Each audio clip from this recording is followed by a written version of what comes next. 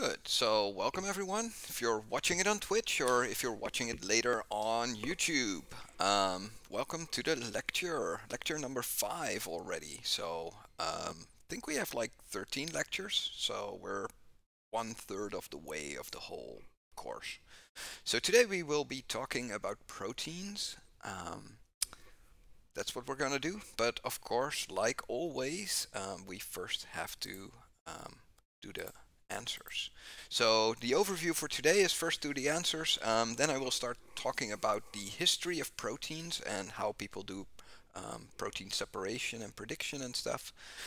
We will be talking about structure a lot. So we will be talking about the differences between like primary structure, secondary structure, tertiary structure of proteins.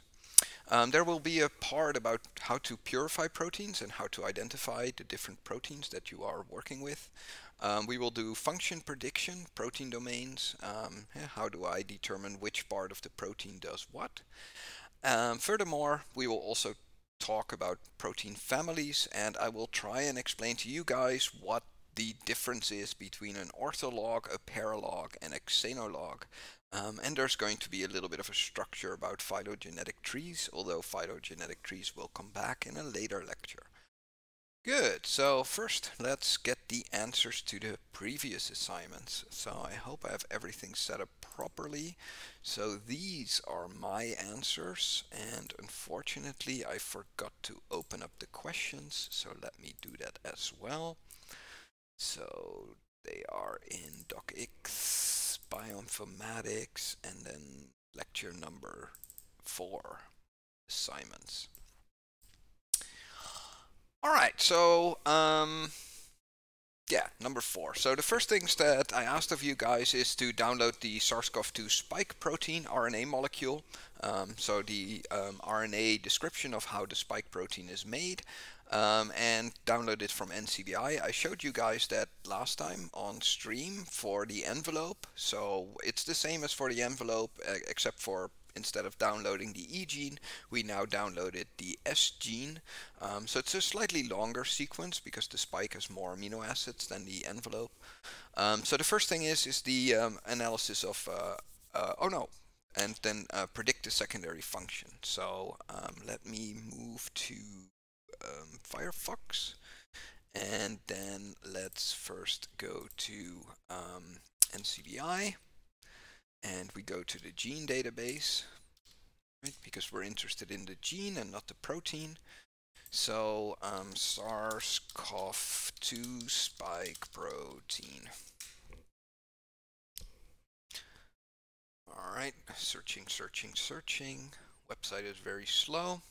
So here we see the S surface glycoprotein. So this is a gene. You can see the structure of the whole SARS RNA molecule here. So we have the ORF1A and ORF1AB, which are is the replicase, so that's the thing that copies. Then we have the S, which is the spike protein, which causes the entry of the virus into the cell. We have E and M, which make up the envelope and the membrane, so those are the proteins that make the capsid. And then we have the N, which is the nucleocapsid, which is the thing that surrounds the RNA. But we're interested in the S protein, so let's just click on the S protein here. And it's loading a little bit, and then when we scroll to the back we can see some information like where it's located, but in this case we're only interested in the sequence, so we just click the little FASTA button here. When we click the FASTA button we will get a overview of the protein. Alright, not the protein, sorry. We will get an overview of the RNA code. Very good. So we just do copy paste, and then we go to the RNA fold web server to predict if there's any secondary structure. So RNA fold, there it is, and we just paste it in. We can set some options, but the default options are fine, and we click proceed, and this will take some time because it's much bigger than the other one, so we'll just skip through the other answers. So let's see if it finishes. No. So let's just wait and just go to the microarray analysis. Good. So I told you guys that microarrays are these little glass plates which you can use to measure 20,000 genes at the same time. So I gave you an example of something that we did here in our group. So let's just go through the assignment. So first things first, right? If you want to create a little R script, you have to create a new file. Because like in anything that you do, like be it working in a lab or be it a bioinformatician who's sitting behind a computer, we have something which is called kind of a lab book when you're working in a lab. But as a computer scientist or as a bioinformatician, of course, the lab book is the code that you create. And generally, of course, these files we put on the version control. Like in the first lecture, we discussed about the version control system, and I had you guys set it up. So normally a file like this for me would go under version control, and I would just first make an empty script, right? So the empty script, of course, will contain a header. So make sure that you always include a header so that you know what the file is for. So in this case, it clearly says that these are the answers to the assignments belonging to lecture 4. And then I always put my own name there just so that people know that I made it. It's always good to have like a last modified date or something like that, so that people know when it was last modified, so that people can know how out of date something is. So any script that we do in R starts with setting our working directory. And this is kind of important, and it's kind of the way that I structure all my scripts. It's first setting the working directory and loading the data file. So the data file was available on Moodle. You could also get it from my website. So I'm just saying go to this folder where I stored the data, and of course we will have more data files in upcoming lectures. And in this case the data file is called GSE7765 GPL96 series matrix. Alright, so let's go to R and just start copy pasting in the first part and loading it in. So let me show you guys the R window. Alright, so it loads in quite quickly because it's not the biggest data set in the world. So the first question is how many samples are in the file and how many mRNAs have been measured using probes. So, and the question also had the hint, right, because samples are in the columns and mRNAs are in the rows. So we can just say ncol if we want to know how many columns there are. So in this case, when I do ncol, it tells me that there are 6 columns. If I am interested in to see how many rows there are, I can use the nrow function and just give it the microarray dataset, and then it tells me that 22,283 probes on the array have been measured. So that's almost 1 probe for every gene in the genome of the mouse. Alright, so then the next step would be, and this was, I think, explained also in the assignment, so let me go back to the assignment very quickly. So in the assignment, using the boxplot function, we can plot the column by the matrix by column. Every column will be used as the input for a single boxplot. This allows us to compare the different samples. We need to set 2 additional parameters so that the labels end up being readable on the plot. Because if you don't do that, then it will take the column names and put them horizontal, but if you put them horizontal, they are overlapping, so you can't read them. So the way that this is done in R, and I think I gave you the whole code, is just say do a box plot. The first parameter that we give is the data parameter, so this is the data which it will use, so it will look at this data frame and then for every column start making a box plot. LAS equals 2 means that instead of plotting the things horizontal, can you explain your microarray definition? Yeah, sure.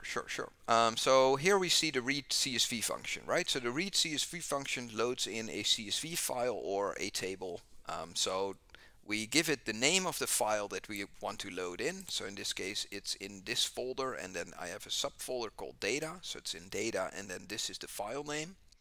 Then I say skip is 66 because we have to skip the initial lines. And actually, let me open up the file for you guys. I think that should be possible in Notepad++. It's not the biggest one. So we go there, we go to data, and then we go open up the microarray data. So this is how it looks like. right? So we first see that there's a whole bunch of additional information. And so this is dioxin-induced gene expression changes in human breast cancer cells. And then it gives you the geoseries that it belongs to, and so on and so on. And it gives you like a whole bunch of additional information about, for example, who collected the data, who do you need to email, their phone numbers in case you want to call them, and all of these things. And for example, there's also supplementary data. But then you see that the matrix, right, the data itself starts at line 67. So that is why I'm saying here skip is 66, right? Because the first 66 lines are not a matrix. They are just additional information about the file that you're currently looking at. The next parameter is header is true. So header is true means there is a header, right? So every column has a name. And in this case, for example, the name of the first column is called ID ref. The second column is called GSM 188013. All right, so if there would not be a header, right, if the file would have just started like this and it would not have any names for the column, then I would have said header is false. But since there is a header, since there is a description or a name for every column, I'm saying header is true. Separator is tab. So this is something that when you look into the file and when you use Notepad++, you see that in my case tabs are these little arrows, while if I have spaces, those are these little white dots. They are very hard to see probably, but there's a difference between a space and a tab. And in Notepad++, if you go to View, and you guys can see that, but on the top you have like this bar, right, and you have File, Edit, Search. But if you go to View, then there's an option underneath Show Symbol, and then it says Show White Space and Tab. You can also say Show All Characters, and now you see that it also gives me these LF things. So these are line feeds, so those are the enter characters in the file. But those are not that interesting. So I just say View, and then I go to Show Symbol, and I enable the Show White Space and Tabs. And now I know that, okay, so this is a tab because it's a little arrow, and a space is just, if I would do some spaces here, then you see that those are these little yellow dots. They're really clear when you're looking at it yourself. So that's the next parameter, and then I say row names equals 1, and that is because every row has a name, right? So this is probe, and this probe is called 1007_S_AT. And this takes a little bit of practice. Like loading in files in R is not easy, because there's like literally hundreds of parameters that you can use. Fortunately, this file actually was encoded in the correct way. So for the decimal separator, it uses a dot and not a comma, which can also be an issue if you're using, for example, a German version of Excel. Then Excel, or at least the German version of Excel, generally prefers the comma for for the separator of the decimals.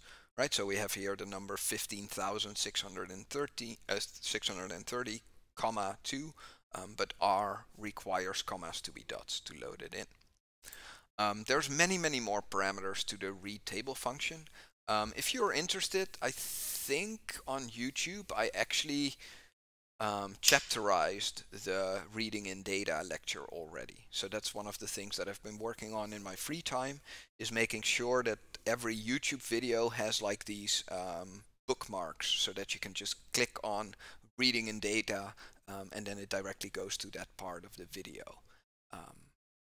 So that's the description of line number 8, right? So I give it the data file to load in. I say skip 66 lines because that's not a matrix, that's just additional information like telephone numbers and who collected it. Header is true because we see that it has a column names, and I then say row names is 1. For saying, well, there are row names, because there's numeric data in the matrix, but hey, you have every row just has its own name. And furthermore, we say separator equals top, and the top character is specified by /t, so that's the top character. All right. Here I use the dim function instead of the nrow and ncol that I just showed you. So dim does more or less the same thing. So let me show you how that looks in R. So in R, when you use the dim function, it gives you the dimensions, and the dimensions are, it gives you first the rows and then the columns. So it's 22,283 rows and 6 columns. All right, so let's use the box plot function to make a little box plot, and so that you can see what is happening. So here we see the first plot that we made. So what we can see is that there is a very weird distribution, right? We can see that the box plot is very squeezed all the way to the bottom, and we see that there are literally like hundreds or thousands of outliers on the top. If we want to look at this in a little bit more detail, we can of course make a histogram. So to do that, we would just use the hist function for histogram. And then, for example, I want to look at, for example, the first column of the microarray. So the way that I do that is just say, give me all the rows, right? So I don't fill in anything for the rows, so I don't select any rows. It will take all of them. And then I say comma 1 for the first column. If I then press enter, then it gives you this histogram, which doesn't show you much, but it shows you that almost 20,000 measurements were in the order of 0 to like 5 to 10,000, and then you see that there's this very long tail. We can use the breaks to add more breaks, right? So if I say give me instead of, so breaks means how many of these bars do you get? So I get like 1, 2, 3, 4, 5, I get like 10, 20 bars. But if I say breaks is 100, then you will see that it actually makes the individual bins much smaller. So I can see more what's happening. So I see that there's a whole bunch of measurements which are kind of off, right? There's no intensity, and then you see that the higher the intensity, the less values that you get. But of course, this is just raw data, and raw microarray data is the intensity of the probe, and of course, the intensity of the probe is not something that we directly want to model. So the next step, of course, in analyzing microarray data is to do some transformation. Right, so the first transformation that you always need to do when you are looking at microarray data is doing a log2 transformation. And that is because when you do a microarray, light works in kind of an exponential fashion, right? So if you have 2 molecules, you have double the amount of light compared to when you have 1 molecule of RNA binding. And if you have 4 molecules, you have kind of a 4 times increase in the intensity. So a log2 will kind of undo this exponential curve. So what I do is I just say, well, take the microarray data, and I'm using some shorthand here. So the apply function is a very, very powerful function. It allows you to take another function and then apply this to either the rows or to the column of the matrix. So what this does, it's basically a kind of a little for loop which goes through each of the columns of microarray, and then what it does is it takes the log2 of the column, and then because now you start off with a single vector of values, you take the log2, and it does that for each column, so you get a matrix back which has the exact same dimensions. So I can show how that is done. So in R, it just does it almost instantaneously. So I say apply to the microarray. 2 means the columns, so for each column apply the log2 function and give me back a new matrix which then stores this data. So if I want to just look at it a little bit, right, so I can say, well, give me the first 10 lines of the microarray file, then these are the original values which you also see in the data set. If I then look at the microarray log, then it shows now that the values have been transformed into their log2 counterpart, right? So if I would compute the log2 of this number, then it should end up being 13.93. So if I just do log2 of this one, then indeed you can see that it matches. Good. So the next thing is then to see how does the distribution look like now, right? So to see if our distribution has become more normal because it kind of got rid of this exponential step. So again, we do the same thing. So we and the nice thing is in R you can use the up and the down arrows to switch. between like the previous lines that you already had. So if I go up, right, and I go to my box plot function, then now here I can just say, well, instead of using microarray, do a box plot of the microarray which has been log transformed, and again do the LAS is 2 so that the names are vertical and not horizontal, and cax.axis is 0.7 means that the text gets a little bit smaller, otherwise the text would fall outside of the margin. So if we do it like that, then it seems already a lot better, right? Because now you can see that the average of the microarrays is around 10-ish. You see that some microarrays still have some outliers on the top, some outliers on the bottom, but you can see that it already looks much more like a normal distribution, because the median is in the middle, then you have the 50% of the data is in the box, and then 95% of the data is between the two axes. So this is so that's what a box plot means. If we want to look at it in a histogram, so just take a histogram of the first one. So just say microarray log, take the first column, give me again 100 breaks. Then the histogram now starts looking like this, right? So you see that it starts to be kind of a normal distribution. Hey, you still see that there's a little hump here. So it doesn't seem like a perfect normal distribution, but there's still a little humpy. Hey, it's not perfect. So it's kind of a dual normal if you would look at it like this. Hey, there's like one normal distribution here, and then overlapping with another normal distribution here. So the first normal distribution seems to have a mean of like 7.5, and the second normal distribution seems to have a mean of around like 10 or just above 10. Alright, so, but it looks already a lot better, right? So if you want to do statistics, and you want to use like powerful statistics, so you want to use things like Pearson's correlation, or you want to use like linear models, then one of the assumptions in these kinds of models is that you have a normal distribution. So you have to get rid of this weird kind of Poisson-like distribution, and you have to transform it.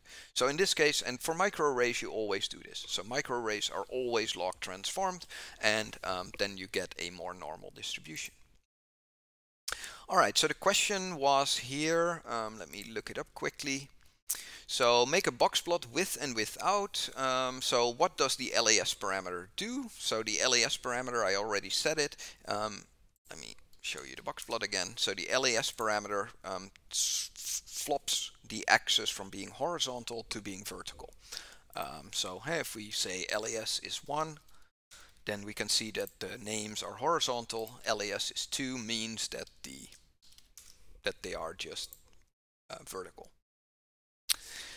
Next question was, what does the cax.axis parameter mean? So that just blows up the text to make it more or bigger or smaller, right? And if we want to check that, then we can say, well, make it 2.7, right? And now you see that the names of the axis are really, really big. So that's what the cx does. All right, so before we can start normalization, we need to log to transform, so we already did that.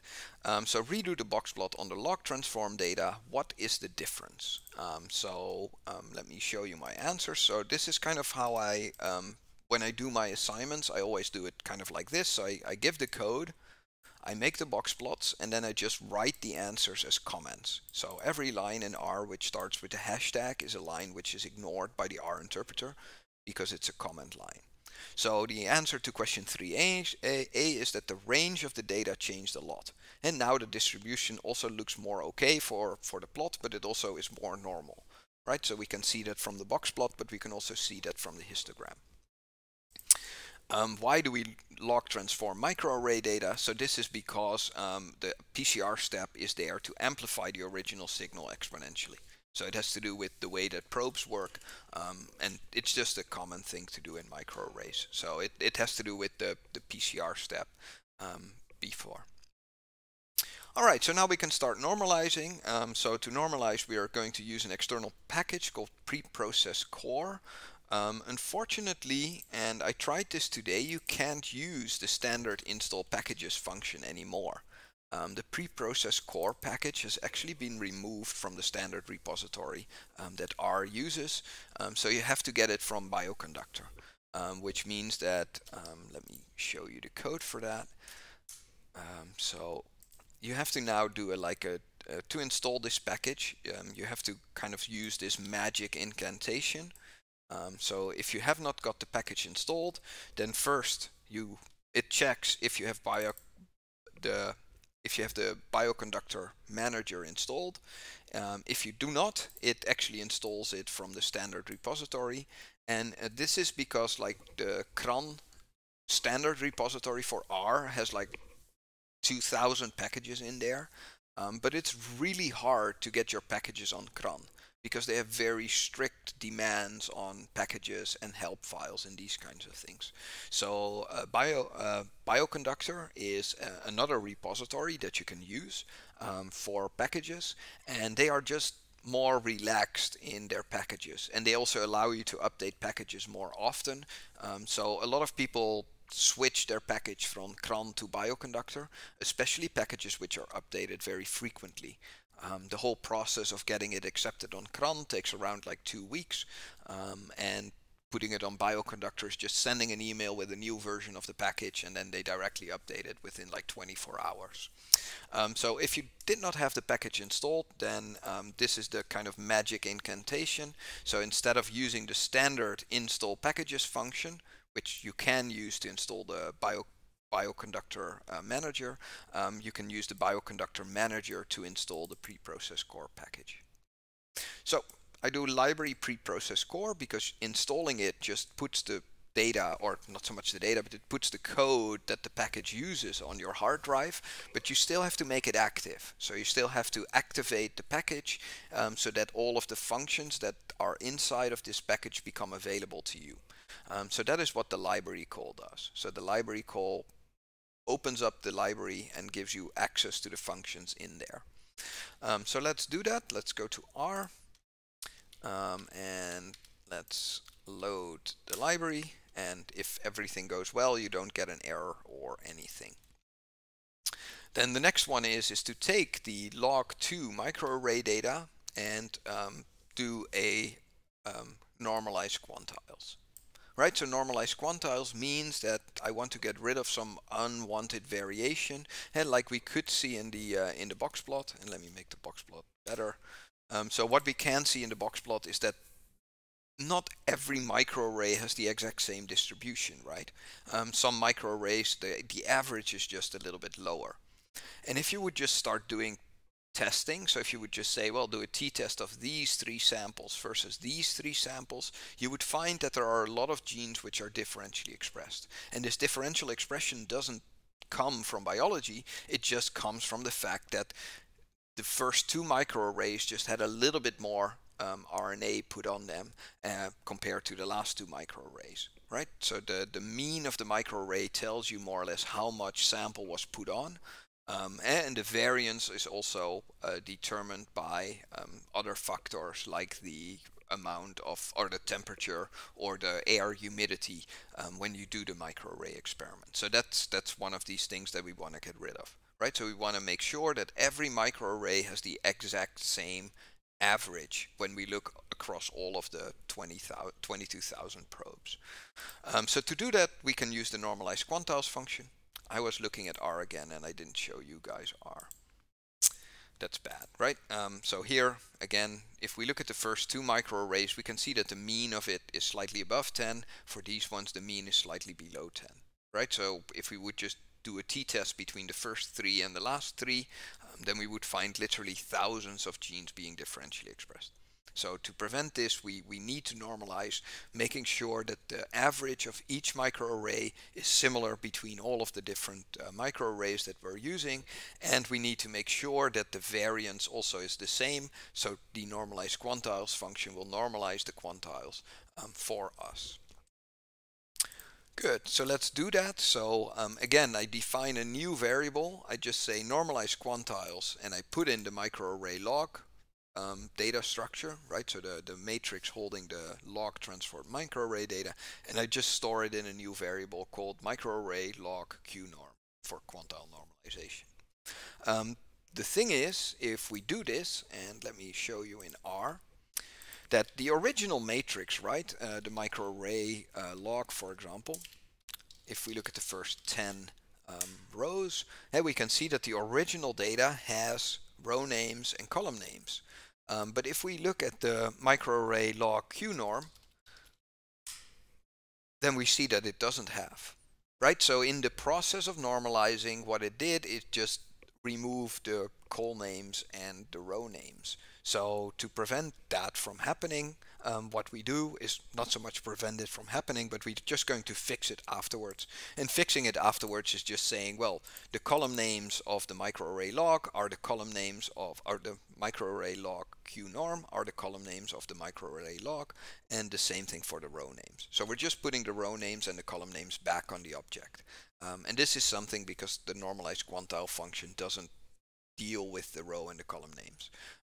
Generally, to prevent this, you would actually just put the object back into the matrix that it came from, overriding the original values. But since I want to keep the original object, I just fix it by setting the row names and the column names back. Okay, and then we make a box plot to check if that the normalization went okay and that everything that we expect to happen happened, right? So after log 2 transformation and quantile normalization, we now see that every microarray has the exact same average expression. We also see that the maximum value is similar for each of the arrays, and this is similar on the lower part, so the lower value is also the same. So it removed, so what it did, for each microarray, it just calculated the mean and then kind of subtracted the mean out of the data, and it did the same for the variance. So I think in the R course, actually, I do it live, so I kind of write my own normalized quantiles function. It's not that hard to do. You just calculate the mean and the standard deviations, and then you use that to transform your data, just like a log 2 transformation. All right, so what was the question is, the question was that what do we observe after log 2 transformation, or after normalization? So after normalization, what is the major difference?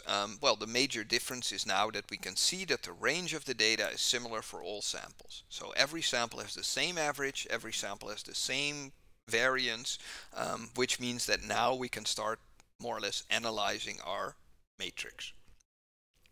So first things that we might want to do, and these were some of the additional questions, is that you might want to define some clusters, right? Because the clusters is the thing that we're interested in, because we are interested in how different these samples are from each other.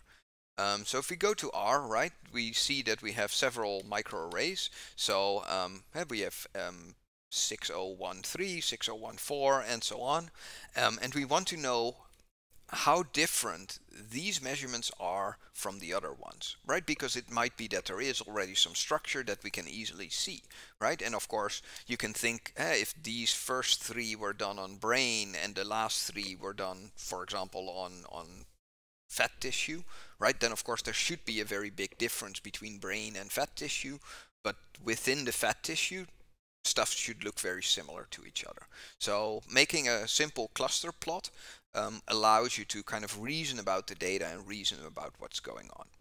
So the code I gave you guys in the assignment, so the code was actually a little bit difficult, because what we want to do is calculate the distance. So, and the distance function is for some reason different than the boxplot function. The boxplot function works on the columns, but the distance function actually works on the rows.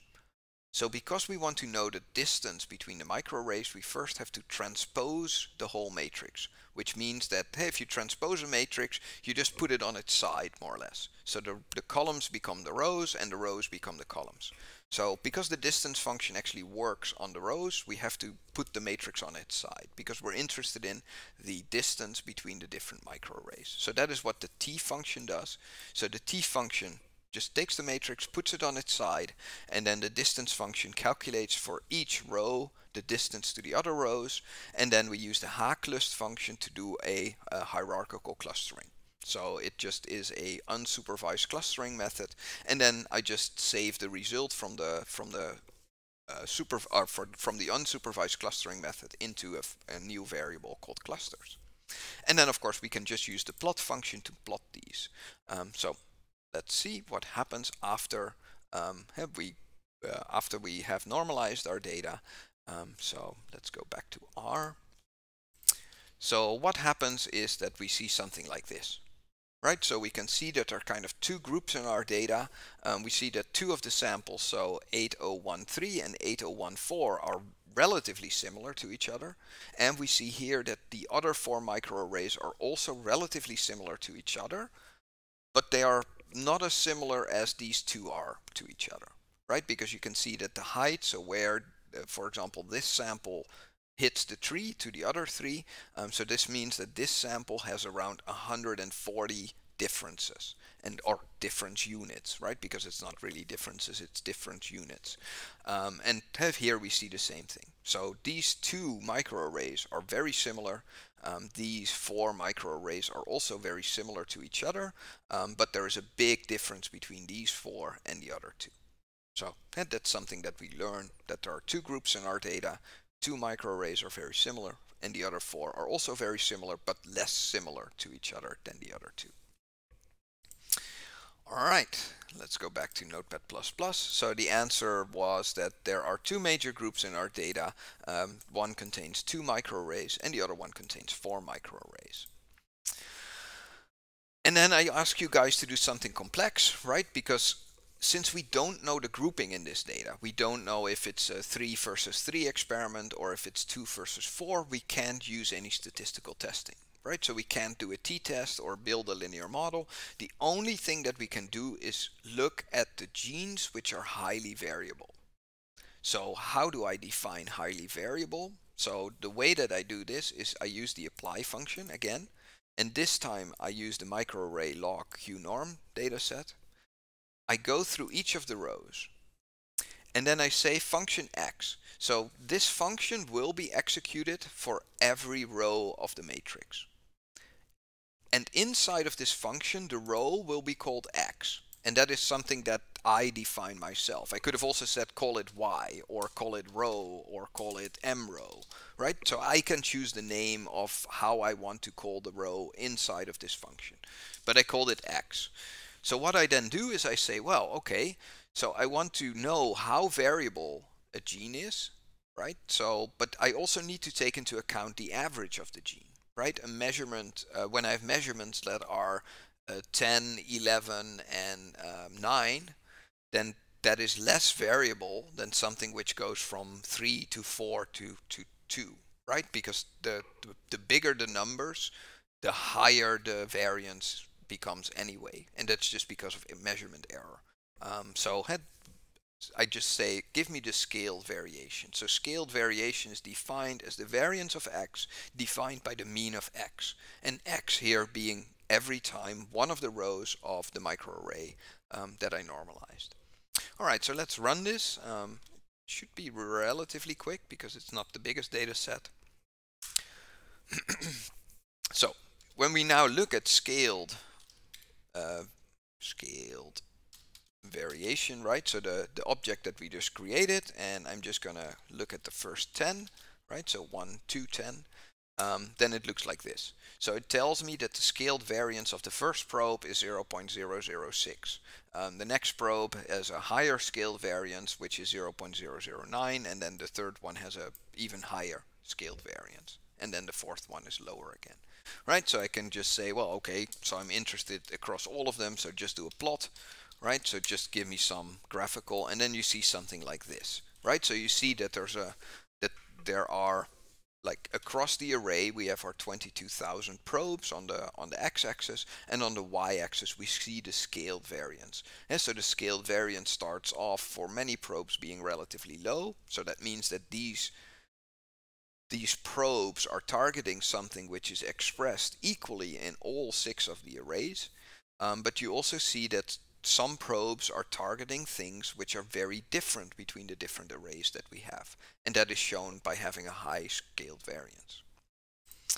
Alright, so the thing what we wanted to do then is see if we want to get all of the genes where the scaled variance is higher than 1.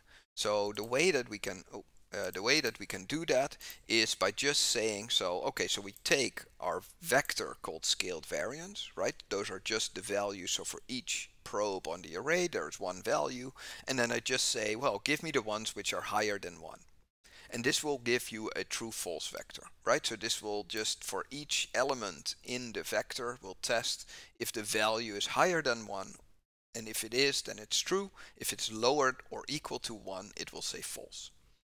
So to kind of make so instead of so I can show you guys how this looks in R, right? So if I would just execute this little part in the middle, right? So scaled variation higher than 1. If I would do that, then you see that it will just run for each probe. It will say if it was false or if it was true, right? So these ones were all lower than 1. Can I find one which is higher than 1? Not really.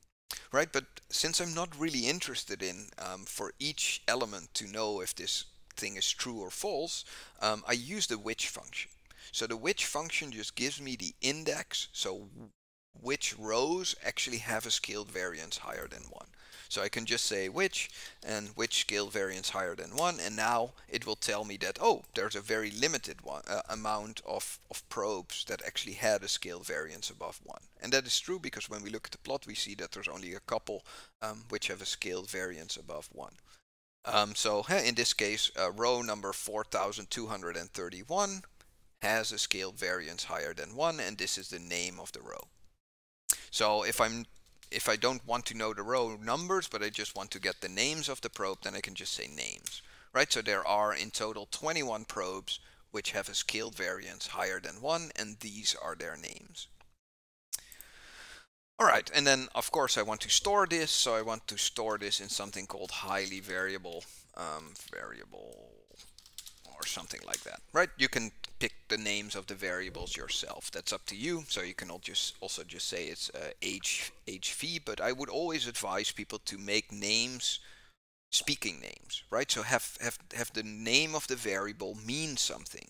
Like temperature in Celsius is a much better variable name than just temp, right? Because temp can mean this is a temporary value, it's a temperature value, but then you don't know. So and it's not bad, right? Because long names are more meaningful to other people looking at your code, but it also is good for yourself to remember what you were doing, right? And in R, if I type hi and I press top, right, then it actually auto-completes the name for me. So it doesn't matter that the name is long, because you don't have to type the whole name anyway.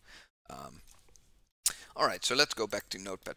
So what do we want to do? And then what I wanted to do was just make a heat map, right? So I take from the microarray log qnorm, so from the normalized log transform data, I take the genes or the probes which are highly variable, and then just ask R to make a heat map. So let's see how this looks. So let's just go to Notepad++.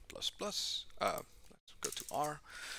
And now we see here the genes, and we see their expression across the different arrays. So here on the x-axis we see the different array names, and here we see the probes that we have selected, and here we see then a clustering. So what we can see is that these two arrays, which we already previously identified that they were very close to each other, also in the highly variable genes, they show that they are relatively close, right? A gene which is high in these two tends to be low or lower in the other ones. So the more intense the red color, the higher the similarity, and the lower the color, so the more white the color, the more different they are. All right, so what was then the answer to the question? So we observed that the groups that we saw before, right? Because if we look at the R window, we can indeed see that there are two arrays which are very similar to each other, and then we see that there are four arrays which are also relatively similar to each other, but now we also see some more structure here, right? So we see kind of that there are two microarrays done which are similar, then there's another two microarrays which are very similar, and another two microarrays which are again very similar to each other. Alright, so that was the kind of initial look into some of the microarray expression data. It's a first look. There will be more kind of examples like this, but it's just for you guys to have a little bit of experience in R, because I do think that it's important that we that I kind of get across the importance of being able to program as a bioinformatician. Right? As a bioinformatician, you need to be able to program. So you need to learn a programming language, be it R, be it Python, C, or C++. Like in the end, it doesn't matter in which language you learn how to program. But learning how to program is more or less essential. But since the course is about introduction into bioinformatics, there's no real time to teach you guys how to be programmers. So that's why we kind of look at the individual databases. All right, are there any more questions about the assignments? If not, then I think we should start with the lecture. Just gonna wait a little bit. So if someone has a question, then just throw it in chat. I will show you guys for now the Gliederung, so the overview. So the overview for the rest of the day will be me talking a little bit about history. We will talk a little bit about structure of proteins, about purification and identification, function prediction, like protein domains, how do we figure out which part of the protein does what, and then we will talk about protein families and terms like ortholog, paralog, xenologs, and these kinds of things. Good. See no questions in chat, so then we will start with the history. Although it's 1:46. What do you guys think? Should we do a break now or should I do 2 more slides? For me, it's egal what we do. But if you guys have very strong opinions, like, oh, I want to have a break now. 2 more slides. Ooh, that's a big thing. Like, I probably can do 1 more. 2 more slides. Genie88 for you. I'm okay to God. Continue. All right. How's the folding going? Oh, right. Yes, yes. Very good. Very good. Let me show you guys that. It actually finished. It actually finished. Very good. Thank you for reminding me, Misha. So the folding is the answer, or the result of the folding is here. So here we see the sequence that we gave it. Then here we see kind of a more graphical overview using like opening and closing arrows where it tells you the structure. So hey, the structure for a computer looks like this. And so that means that here you open up and you open up and you open up, and then at a certain point parts of the protein are closed again. So the results for the thermodynamic prediction look like this. So we see that it looks like a can I zoom in a little bit? Yeah, I can zoom in a little bit. So here we see indeed that there is some structure to the RNA molecule of the spike. So not only the protein has a very distinct structure, but also the RNA has a very distinct structure. You can see actually that there's a lot of blue and green, so it was actually pretty good at predicting the structure inside of the RNA. And you can see here that in biology things always revolve around structure, right? Sequence is just sequence, but sequence folds in a certain way. Like these are real molecules, and the molecule structure has the function. And you can see here that the spike protein, the RNA coding for the spike protein has a very distinct structure itself as well, which of course makes it able to be transcribed by the ribosome. We see a slightly different structure. Well, it's relatively similar when we look at the other prediction that it does, which is the centroid structure prediction. But you can see, of course, that there are differences in the 2 prediction methods. And so it uses the MFE prediction. This is the first MFE prediction, and then here we see the centroid secondary structure prediction, which predicts a little bit more like circular structure and less of these kind of hands on the side. So very good. So we can actually download them if we wanted to. And here across we see actually the kind of a representation of the difference in the different predictions. So in blue you see the centroid prediction, and in red you see the MFA prediction, and then in green you see kind of the how well the prediction fits between the 2. And so the higher the green line, the better the 2 predictions are getting towards each other. So an interesting tool. It works really well for very small RNA molecules, but you can see that it also works for bigger RNA molecules. And of course, has structure is everything. So structure determines function. It's kind of, instead of having form follows function, it's more like function follows form when we talk about biology. All right, good. Let's do a history slide. So when we talk about proteins, right, the history of proteins goes back way, way further than the history of DNA and RNA. DNA and RNA are relatively novel molecules that we discovered, or that in the biological molecule world, like we knew about proteins like 100 years before we knew that even DNA existed. So in like 1800, it was first determined that proteins are a distinct class of biological molecules. So when people started analyzing samples like chicken eggs, and they looked at these things chemically, they saw that indeed there were different fractions. So when you would, for example, do a little when you do different chemical tests, then you can see that there are different fractions or different parts which make up cellular fractions.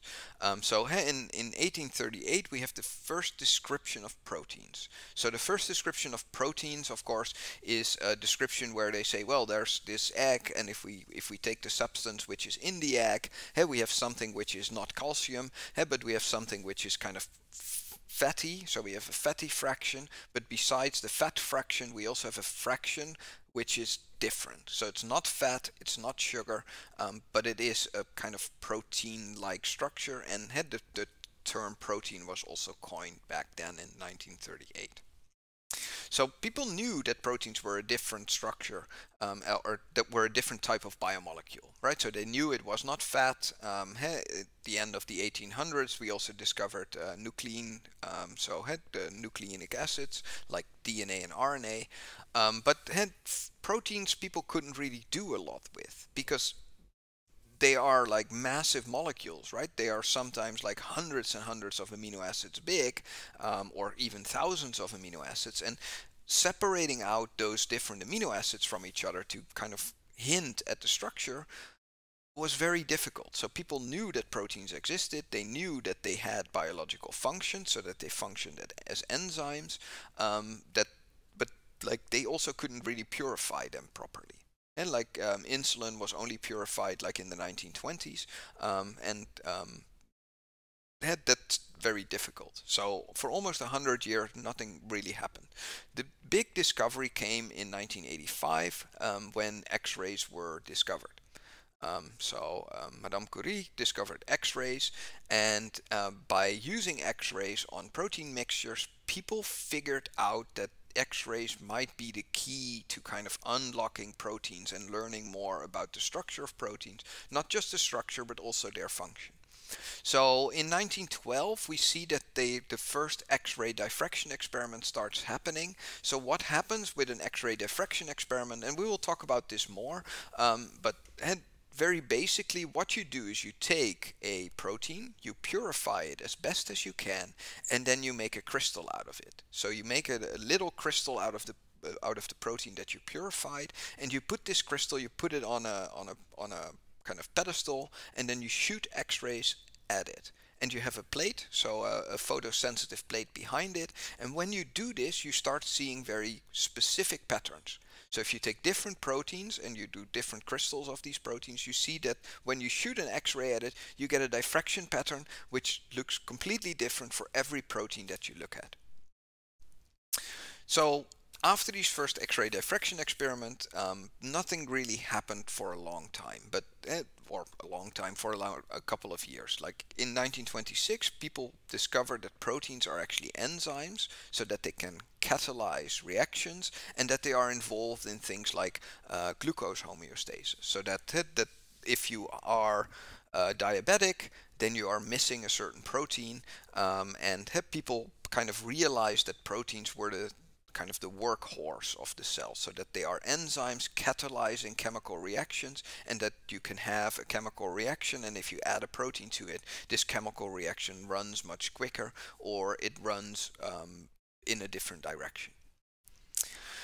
So in 1933 we have the theory of the secondary structure of proteins. So the X-ray diffraction experiments told us that proteins are made up of very simple building blocks which are more or less in different configurations, right? So it kind of led to the discovery of an amino acid, and that a protein is more or less made up of different amino acids that are chained together, forming a protein. And that's what you see from the X-ray diffraction experiments, because when you do an X-ray diffraction of a protein crystal and the protein is not too big, then you see, for example, very specific patterns, and these patterns come back between different proteins, right? So if you have the X-ray diffraction of an alanine amino acid, and then of course this diffraction pattern also occurs in other proteins, but not in all, because only the proteins that contain alanine have this very specific pattern. And from that they deduce that there are around 26, 27 different patterns which continuously occur. And so that's their idea. They got the idea that, okay, so a protein is a very big molecule, but it's made out of 20 to 26 very distinct subunits. And these subunits they actually call amino acids. So in 1933 we have the theory of the secondary structure of proteins. So people then started to realize that the way that these amino acids are more or less chained together allows a protein to have a different secondary structure, so that proteins are more or less folded back onto itself, and that you see that a protein has a very distinct secondary structure, and that this structure is related to the function that the protein has. In 1946 we have the development of nuclear magnetic resonance imaging, and that actually allows you to see proteins function nowadays. So nowadays, using NMR, we can make very detailed scans of proteins, and we can actually see proteins more or less moving when they are catalyzing their chemical reaction. In 1949 we have the synthesis of insulin. So insulin is of course the magic substance that helped diabetic children to not die. So before like 1920, when you actually were diabetic, there was nothing that people could do. So they would just put you into a hospital bed, and you would just, in the course of like 6 to 7 weeks, just wither away, and not being able to take up food, not being able to get glucose into your cells.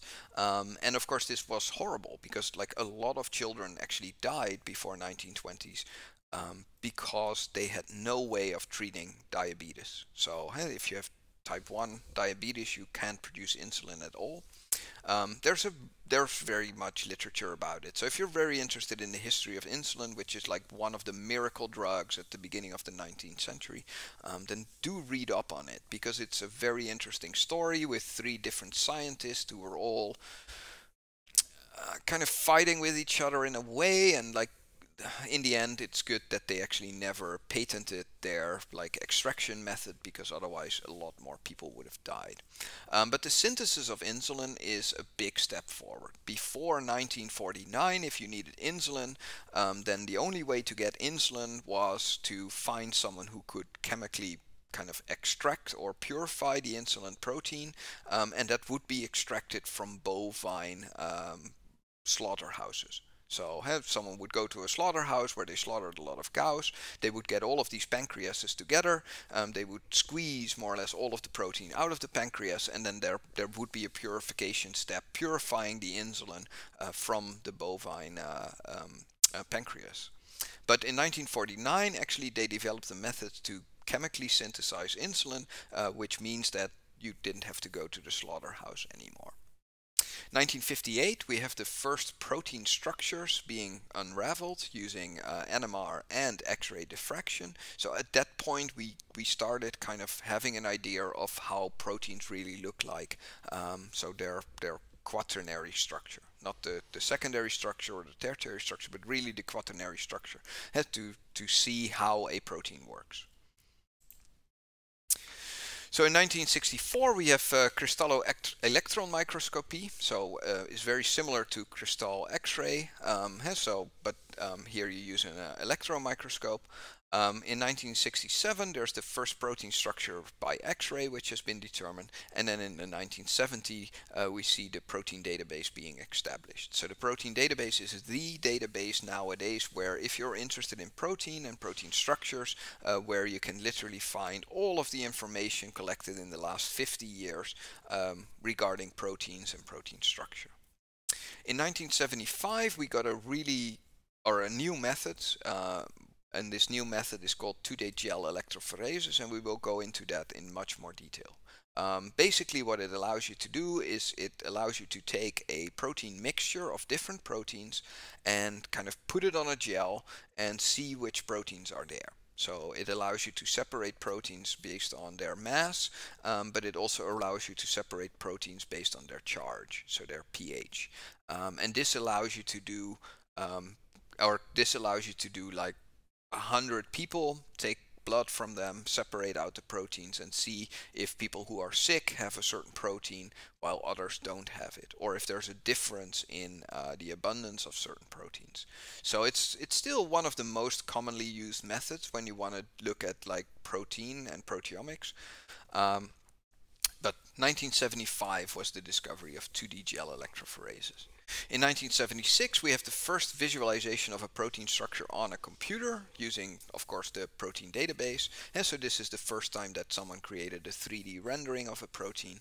And in 1981, we have ribbon diagrams being invented. So ribbon diagrams are a way to kind of draw a protein without having to go into too much detail, but still having an idea of what it does. And then, of course, in 1999, we have the ribosome structure, so one of the biggest proteins in a human cell, or in more or less any cell.